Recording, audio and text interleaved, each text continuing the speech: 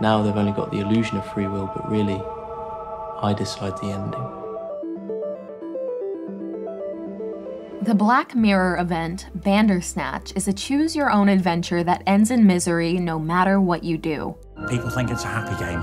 It's not a happy game. It's a f***ing nightmare world. And the worst thing is, it's real and we live in it. As you're participating in this interactive narrative, you might be wondering when we'll encounter that big twist that's Black Mirror's bread and butter. But in Bandersnatch, the twist doesn't come from within the story, which has any number of potential surprises, paths, and endings. The twist is in the format itself, in the act of watching, or playing, depending how you look at it. Bandersnatch starts out giving us the freewheeling promise of choice and adventure, the subtle delight of selecting between Frosties and Sugar Puffs, or the Thompson Twins and Eurythmics. Yet, inevitably, the story snowballs into some variation on a horrific nightmare that we can't escape. So, the real twist is that we, like Stefan, only ever had the illusion of control. He complains that he feels like a puppet whose decisions are being made for him. Like, I'm not in control of anything. But while this meta-humor may make us laugh, what is Netflix? Is it a planet? The joke's on us, because we too are the puppets, being controlled by Black Mirror creator Charlie Brooker and director David Slade. So here's our take on how Bandersnatch beats us down into understanding that we're not in control. And the best thing we can do is accept how powerless we really are in our own lives too. Get away from me! Stay away from me, I'm not in control.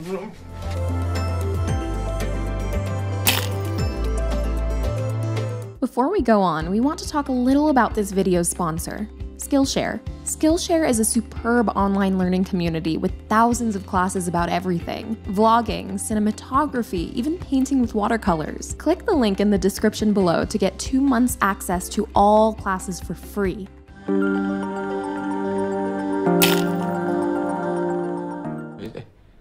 Some sort of future entertainment thing. Like a computer game. Audiences have debated whether this interactive film format is really more of a film or a video game. But while Bandersnatch feels like a game in that it presents us with an array of choices, we have far less agency than in a typical game. In fact, our situation might make us think of the episode Black Museum when Carrie's consciousness gets placed inside her husband's head. I'm talking about taking Carrie's consciousness from that broken shell and putting it in there, like a hitchhiker, like a passenger. Before ending up in a stuffed monkey that allows her to select only 2 modes. Monkey loves you. Monkey needs a hug. We're backseat drivers. No matter what we do, the numerous endings and flows lead to a similarly bleak place. We end up murdering our father, being violent with or killing others, going to jail, losing our minds, numb, jumping off a balcony, committing mental suicide, discovering a terrible conspiracy, or some combination of the above. The creative endeavor we're doing all this for fails, too. The game turns out badly, 2.5 stars out of 5, disappointing, or isn't completed. Even in the ending when it is a hit, my rating is 5 stars out of 5, magnificent. It's later pulled from the shelves because people find out we decapitated our dad. So while all these endings are different in their details, we can't affect the outcome in any meaningful way. And we certainly can't win. Your fate has been dictated. It's out of your hands. Colin articulates the key philosophy of Bandersnatch during the LSD scene, when he gives his interpretation of the Pac-Man game. The whole thing's a metaphor. He thinks he's got free will, but really, he's trapped in a maze, in a system. All he can do is consume. It's easy to see that this speech is describing Stefan's situation. And it's also a greater statement about how, as consumers, we let ourselves be seduced by the illusion of choice into ignoring our impotence in society. But most immediately, the speech is speaking about us, as the players/viewers of this experience. He's pursued by demons that are probably just in his own head. And even if he does manage to escape by slipping out one side of the maze, what happens? He comes right back in the other side. We're the consumers. We're trapped in a hell. And anytime we think we've escaped, we're just thrown back into another part of that hell. So, as with the grimmest of Black Mirror episodes, this Black Mirror event is an experience of total dread. Except it's more unpleasant than the others because we probably start out with some amount of misguided optimism, thanks to the lighthearted opening choices, the fun of the 80s music, and the novelty of the format. We are Stefan, because we can only watch ourselves assist this grotesque horror unfolding around us.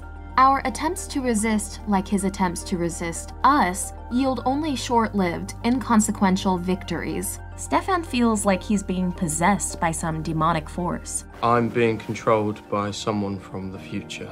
And what makes Bandersnatch creepier than the most hopeless other Black Mirror episodes is that we end up feeling like we've been possessed and defiled. Just as Stefan feels he's been made to commit terrible acts, we feel we've just done something horrific, but we couldn't stop ourselves. This feeling of being infiltrated is what makes the film so deeply uncomfortable. As Brookers said, quote, "Normally if you're watching a linear story, you put yourself in the main character's shoes and forget that you exist. In Bandersnatch, you can't forget that you exist because you are constantly being reminded that there's a device in your hand." And he added, too, that they were trying to make it so, quote, "you would feel responsible for what is happening to him."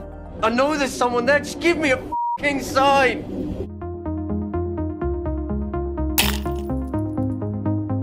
The idea of doing a choose-your-own-adventure that underscores futility is about as Black Mirror as you can get. In fact, as we participate in Bandersnatch, we have the vague feeling of being a character within a Black Mirror episode, who's been offered some shiny new piece of tech and stupidly accepted. Free trial. Oh, free. Yeah. Yeah. And it's completely safe. Just like those ill-fated characters, we jump in enthusiastically. Are you ready? Oh yeah, beam me up, here we go. Ignoring the warning signs as we get sucked into a losing battle. Structurally, Bandersnatch finds clever ways to give us the usual Black Mirror beats and lessons, but updated to fit the interactive format. So, like in a standard episode, we get early hints that this is not going to go well. Colin remarks that the author of the book Bandersnatch went crazy and killed his wife. Didn't he go bonkers and cut his wife's head off? And if you've ever seen Black Mirror, you know an offhand, disturbing remark like this tends to give us a pretty accurate indication of the direction the story is about to go in. It's not an interrogation. You ever had one of those relationships where you just can't get someone out of your head? In the same scene, we receive a super exciting pitch. Stefan is offered the chance to work on his passion project at a trendy game company alongside his idol, Colin. So here's my proposal. Come and write it here. But if you're an experienced Black Mirror viewer, the main lesson you should have internalized by now is look before you leap. This is the too good to be true moment that we recognize from countless Black Mirror episodes. I can sign you up to something that helps. It will let you speak to him. The offer of a great sounding new gadget or opportunity the characters later regret signing up for without being more skeptical. They want to do a pilot. A Waldo pilot? Yeah. I mean, how does that sound? Yeah. Yes. Sounds good. If you select refuse, Stefan calls it just that to his therapist. Too good to be true. Here, he's like a Black Mirror character becoming conscious, reflecting the awareness and wariness of viewers who've seen a lot of the show. But while this version of Stefan is on the right track with his caution, it's not enough and it doesn't make any difference. If you hit accept, Stefan eventually decides this was the wrong choice. No stars out of 5. Terrible. I should try again. So the game resets. But if you refuse, Stefan still works on the game from home. I need to write it how I know. You know, just me, at home. Many of the choices we make lead to the same result. If we refuse to take the LSD, Colin slips it into our tea. Chose for you. Or you get choices between two things that aren't really different. As Vox wrote, the choices we're presented with on Stefan's behalf are variants of bad and worse. One of us is jumping. So who's it gonna be? Bandersnatch gets really meta in parts. So all of this is happening to entertain someone. Someone who's controlling you. Uh-huh. So Why aren't you in a more entertaining scenario? But all this tongue-in-cheek playfulness speaking to savvy fans ultimately still feeds into the message of futility. Knowing you're in Black Mirror, understanding its tricks and trying to avoid its pitfalls won't save you. There's no escaping. The mistake we made was consenting to play a game called Black Mirror. How did we think this was going to end well? There's a sad, sick story behind most everything here. One of the most intriguing elements of Bandersnatch is the demonic-seeming symbol that pops up throughout. It's the symbol that author Jerome F. Davies wrote in blood on his walls after killing his wife, and that appears all over Stefan's room as he's working on the game. Black Mirror fans will recognize this symbol from White Bear, the episode about a woman convicted of taking part in a child murder, who's punished anew every day to entertain an angry crowd. Well, how do you like it now? How do you like it? Murderer! Repeating the symbol here could be a hint that Stefan, too, is in a White Bear-esque hellish simulation to punish him for his crimes. This feels plausible. Like Victoria, he's stuck in a horrific loop that, at least in some scenarios, reveals him to be a murderer. And of course, Stefan is within a hellish, artificially constructed simulation for our entertainment. Like White Bear, Bandersnatch highlights audiences' desires to, on some level, punish or torture the person they're watching. And it reminds us that the viewer is complicit.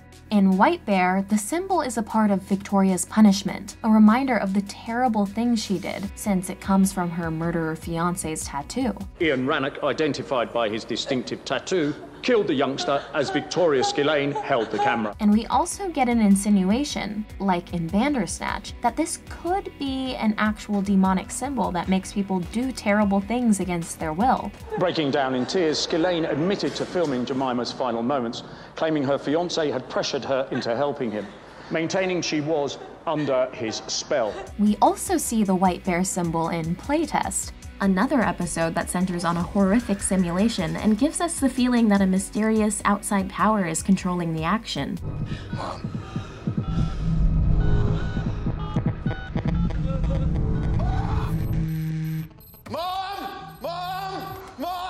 Incidentally, Playtest was also once pitched as an interactive episode, and Bandersnatch refers in prominent visuals to the episode Metalhead, which happens to be directed by Slade. We're told here that Metalhead is a video game developed by Colin, suggesting, as many speculated at the time, that Metalhead's hell was a simulation. Overall, Bandersnatch is packed with Easter eggs and references to other episodes, including San Junipero, another simulation-centered story. But as we look closer in Bandersnatch, we discover a truly clever, deeper meaning to this symbol. It's the unit of the flowchart that Stefan uses to plot out the video game. So the symbol comes to represent the option of an alternate path, a decision itself. And this is the fundamental topic of Bandersnatch, the multiplicity of worlds resulting from our ability to make choices.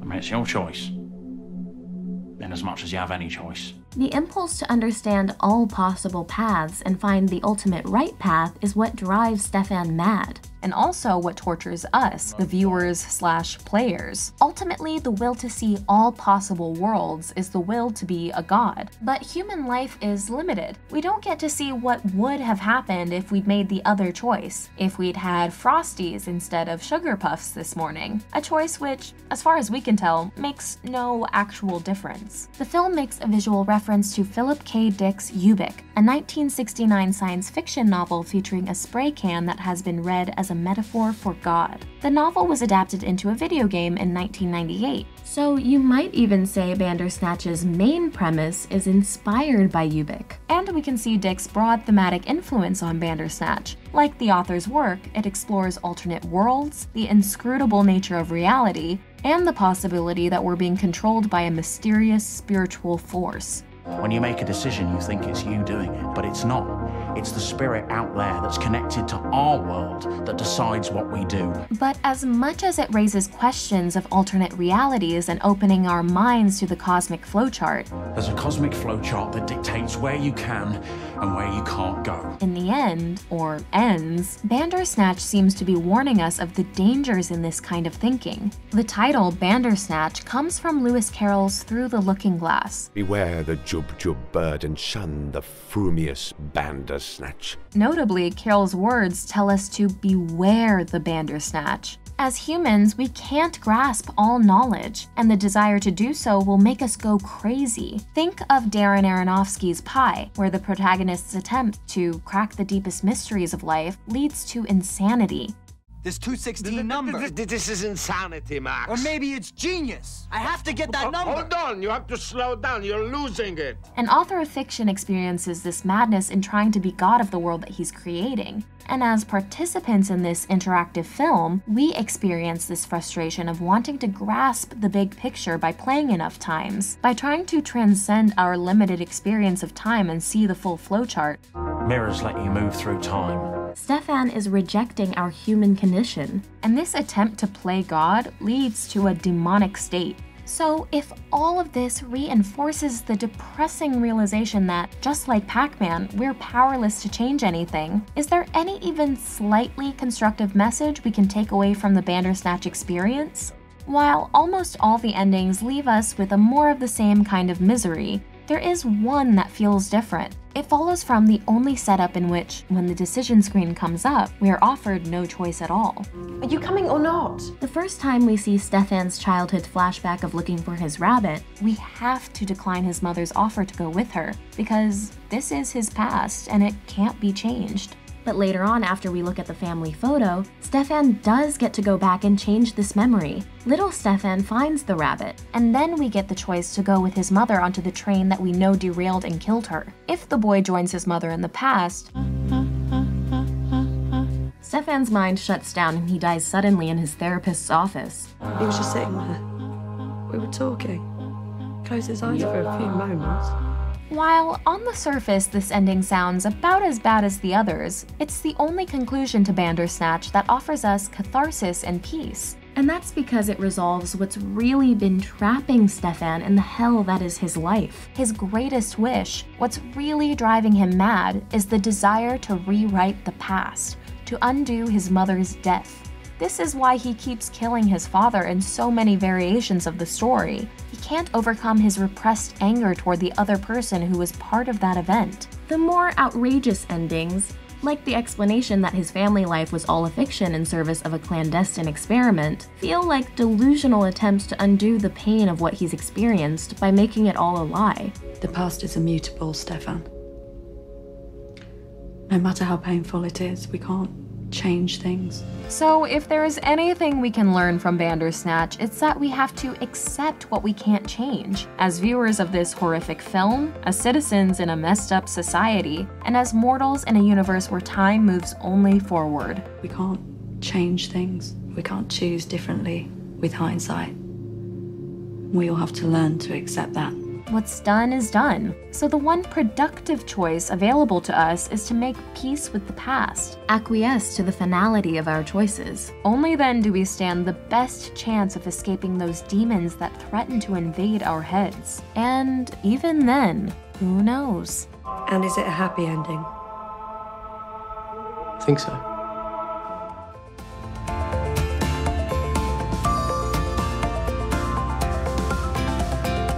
This is Chantel Martin. Chantel is a visual artist known for her signature black and white drawings and her collaborations with brands like Puma and Max Mara. And Chantel teaches a class on discovering your creative voice on Skillshare. And it's all about working out a way of being intuitive and spontaneous, working your own language and your own style into a piece.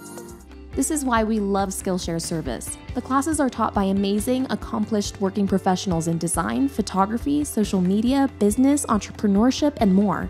Whatever your goal is for the new year, Skillshare can help you turn it into something concrete. They offer 25,000 classes about any skill you might want to learn, all for less than $10 a month. Right now, you can get 2 months access to all their classes for free, but that's only if you're one of the first 500 people to click the link in our description below. It's a great deal, so hurry up and don't miss out.